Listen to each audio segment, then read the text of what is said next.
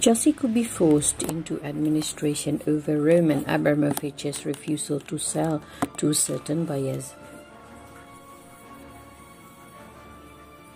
Chelsea could yet be plunged into financial issues by Roman Abramovich, with a Russian ready to be fussy about who buys the club. Abramovich has been officially looking to sell the club, who he bought in 2003, but the past few weeks, following Russia's invasion of Ukraine, the billionaire has been officially looking to sell the club, who he bought in 2003, for the past few weeks, following Russia's invasion of Ukraine. The billionaire has since been under the sanction from the UK government, meaning their fans can't even buy tickets to games of merchandise, but the club is still for sale. Abramovich hired a Raine Group to help sell the club, and despite the sanctions, is said to have a say in who can buy the club, and that's where the issues could be.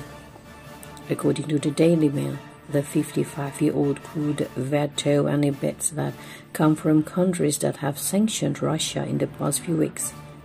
If he did that, it would mean that he refused to sell any British or American bids, or even from the EU, leaving minimal potential buyers left. If Abramovich can't find a settler soon, then there is a chance of the club going into administration, with them not currently being able to make money and the owners' accounts having been frozen, whilst players still need to be paid. The problems are added to by the fact that the UK government, and particularly Chancellor Rishi Sunak, are overseeing the sale of the clubs. That will be to make sure that Abramovich isn't actually benefiting from the sale, but it could also mean that certain other buyers are ruled out. Sunak could be reticent to sell any bidders from Saudi Arabia, especially with the Premier League considering making human rights a part of their fit and proper person status for new owners.